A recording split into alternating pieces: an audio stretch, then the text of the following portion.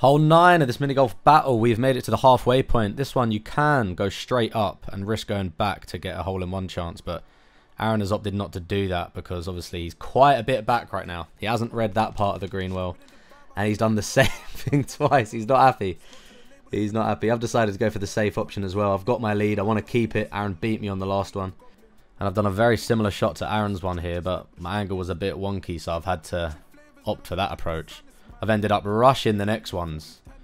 And I've got a 4 as well.